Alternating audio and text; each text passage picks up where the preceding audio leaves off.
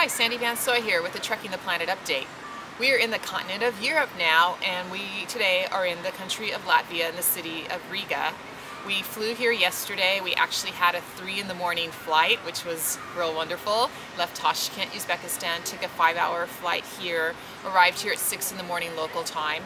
So we've been spending the last day, yesterday and today, just seeing the city, getting acquainted with this area. Have gone to the old town this morning, took a little walking tour of the Art Nouveau district, which was beautiful Art Deco buildings and architecture. And we've enjoyed our time here. We have a couple more days before we move on. And one thing we've really noticed so far is the weather's so much cooler here than we was in Asia, especially in Uzbekistan, where the temperatures were approaching 100 degrees Fahrenheit, 36, 38 Celsius. Here in Latvia, it's probably around 20 degrees Celsius, 68 degrees Fahrenheit, so it's much refreshing and much nicer for us.